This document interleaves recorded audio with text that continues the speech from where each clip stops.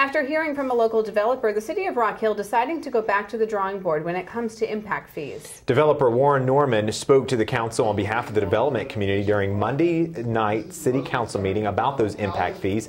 Rock Hill started with impact fees in 2003 and no changes have been made since that year, so the council thought it was time to review a possible increase.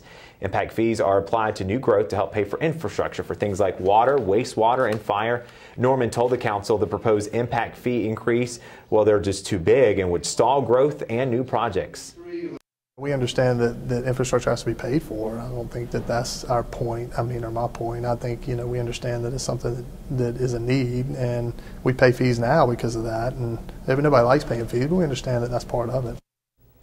Well, the Rock Hill City Council voted to defer that proposed impact fee increase to a later date. Now, they do not meet in July, but council members say they will review the proposed fees to come up with a plan to make the city and developers happy.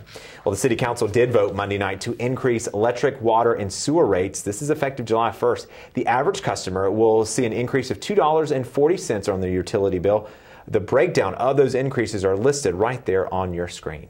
And last night, the City Council voted in favor of a 3% pay raise for council members, as well as the mayor. Starting in January of 2018, the mayor will be making more than $27,000 a year, and council members will bring home more than $17,000. Every 2 years, the council reviews its salary and the mayor's salary as well.